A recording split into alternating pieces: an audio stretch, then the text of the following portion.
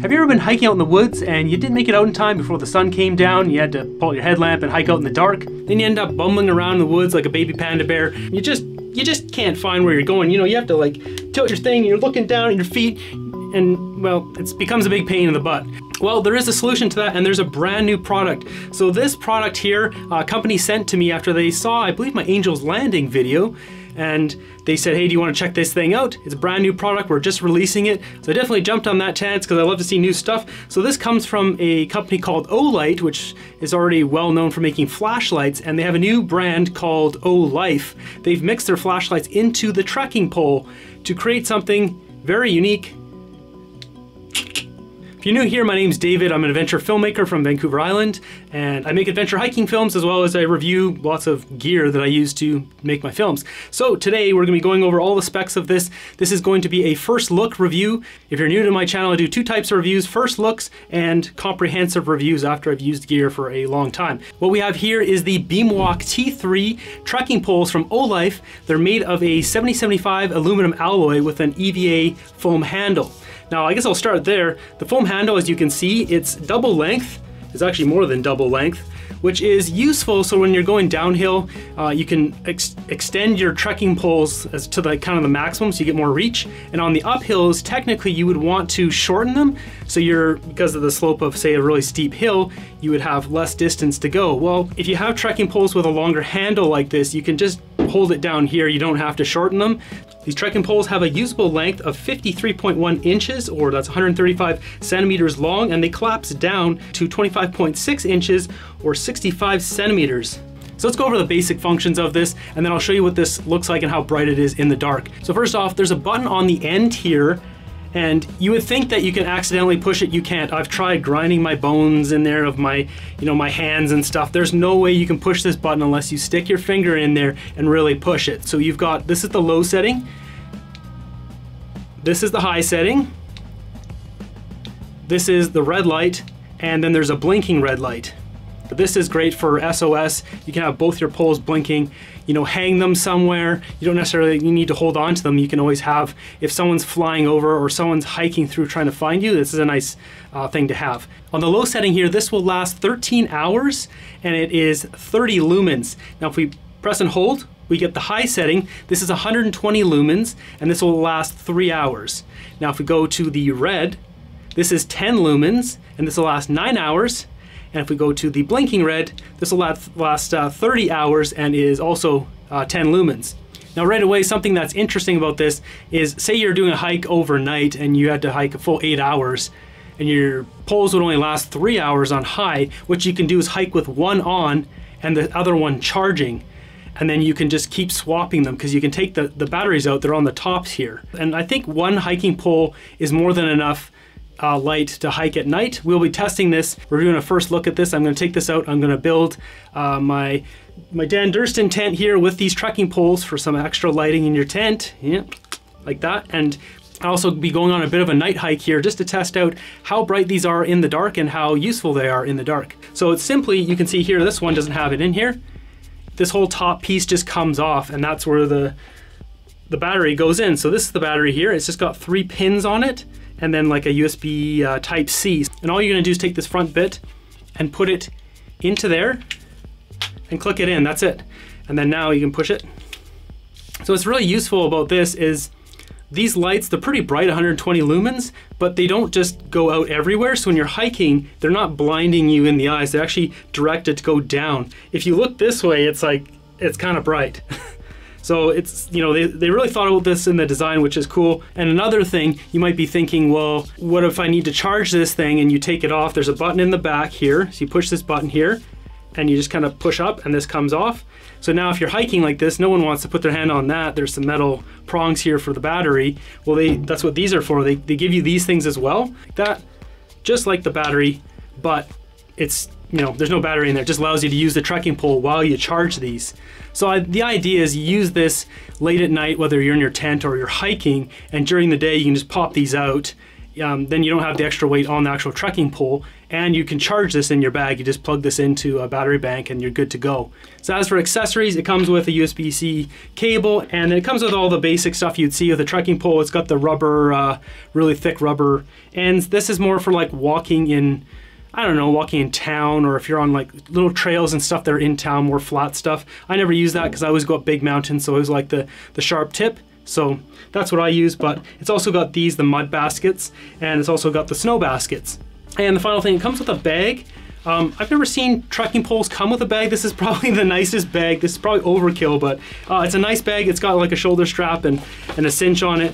I don't want to say waterproof, but it looks definitely like it's going to resist water. So, and speaking of which, these poles are made waterproof level of IPX6. Now, because these trekking poles have electronics in them, they have a working temperature range of 0 to 45 degrees Celsius.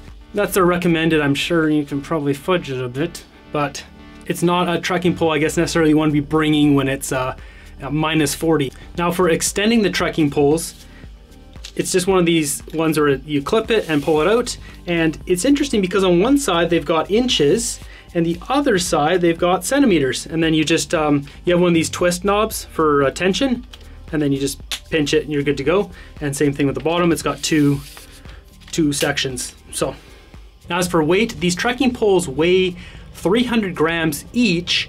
Now, in comparison, this old one I've got here, which is falling apart and all broken, this weighs 302 grams, but doesn't have any lighting. And I actually think it weighs a little bit more than that because it's missing the tip on the end and some of the metal. So these don't weigh any more than a normal trekking pole, but they have the actual lighting built in. So it's kind of, they got some weight savings there and included all the electronics. So let's go take this out for a little night hike, and let's go set up the Dan Durson X-Mid trekking pole tent and see how it works with a built-in basically night light into your tent. All right, so I'm out here now. I've got a headlamp on right now, and I'm gonna show you how this looks once I turn these on. I'm gonna turn off the headlamp first. So now we're off. It's easy to find the buttons. I'm not worrying about that. Oh, there we go. Oh, this one's got red. So we're gonna hold that one and turn that to bright. These are so bright, look at this. I mean, you can see the difference already from the headlamp. This is like so bright.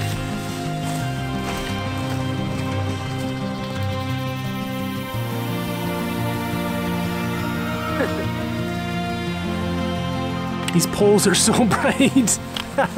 So what's cool about these too is you can point them a direction and then they act like a flashlight because it's directed downwards.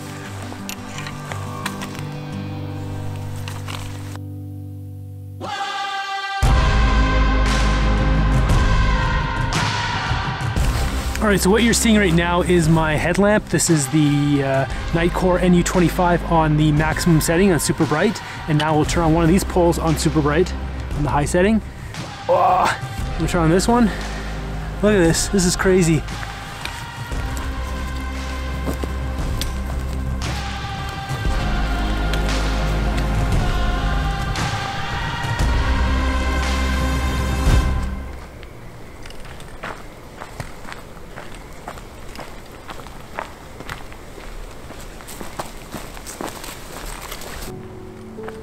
What we've got here is only the headlamp being used on the left and only the trekking poles on the right.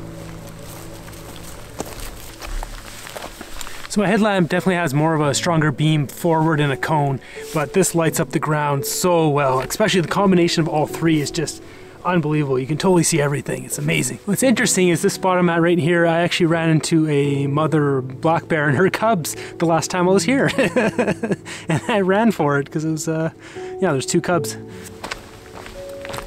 Now for this test we have the headlamp plus the trekking poles on the left and only the trekking pole lights on the right.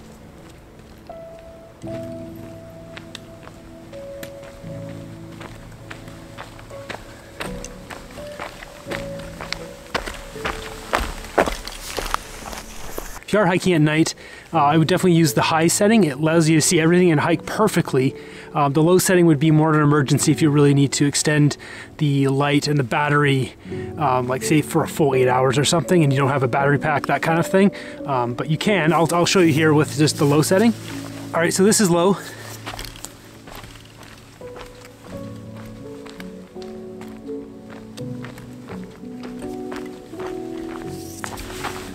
So So definitely still doable, but I would recommend, yeah, the high setting, you can, like, it's just so much brighter. It's a difference of 30 lumens versus 120, so 4 times brighter.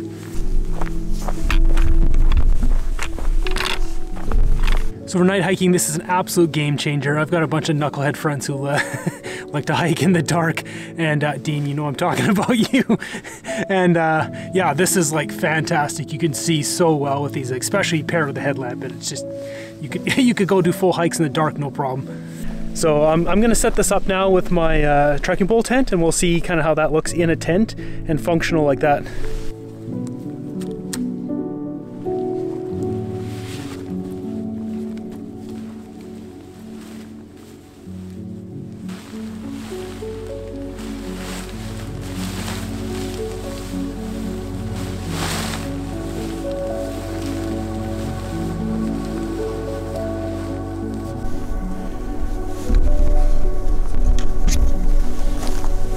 Okay, so I've almost got this tent set up here, just got the base up, but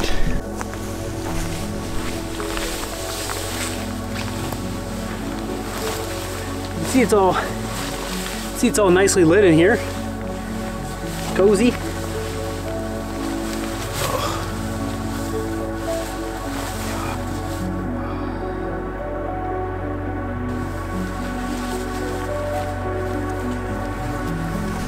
So my conclusion, my first look of these Night Beam trekking poles is they're great for night hiking. You get stuck out in the woods late at night, or you got to hike back to or you're leaving early from your car, 3 a.m. to start a hike. These are fantastic. It just makes it so much safer. You're not going to trip and twist your ankle or anything like that. So, all right. So now let's do a tutorial of how to use this with the different modes. It has 2 modes. It has hiking mode and camping mode. Now the difference is in hiking mode, when you leave this on for 30 seconds without it moving, so say if you just had it in the ground or in a tent, it'll revert back to like its energy saving mode after 30 seconds, and it'll blink and then it'll be off for 2 seconds, blink it off for 2 seconds. So if you tap it, it turns it on, tap it, it turns it off. This is always hiking mode, tap on, tap off. Now if you tap it on, you're in your hiking mode, you push and hold, now it's gonna cycle bright, red, blinking, low, bright, red, blinking. So it just keeps cycling. So if you want high, there you go, you got on high. Now if you turn it off with a tap, now it remembered that's high, you tap it again, that's high. So it always remembers what your last thing is, which is convenient. Now if you hold it again, red, blinking, low. Now if we just leave it on low here, turn it off with a tap, it's remembered low, tap it again, we got low. So that's hiking mode. If you leave this for 30 seconds, it'll go into the blinking, slow blinking red mode. So now for camping mode, what we're gonna do is not a tap, but a tap and hold when it's off. So we're gonna push and hold, it'll come on.